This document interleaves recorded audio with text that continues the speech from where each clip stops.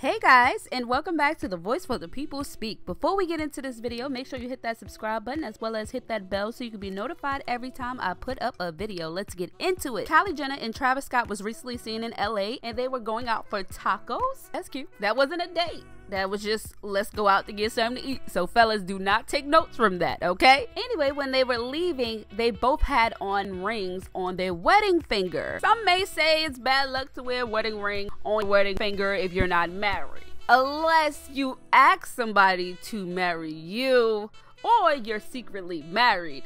I don't know. It's all speculations about these two. Leave your comments down below. Do you think that Kylie Jenner is too young to get married? She's 19, he's 25, and they're both celebrities. How long do you think this is gonna last? Because you know, a lot of celebrity relationships don't last that long, especially young ones. That's my opinion. Leave your comments down below. Till next time, peace.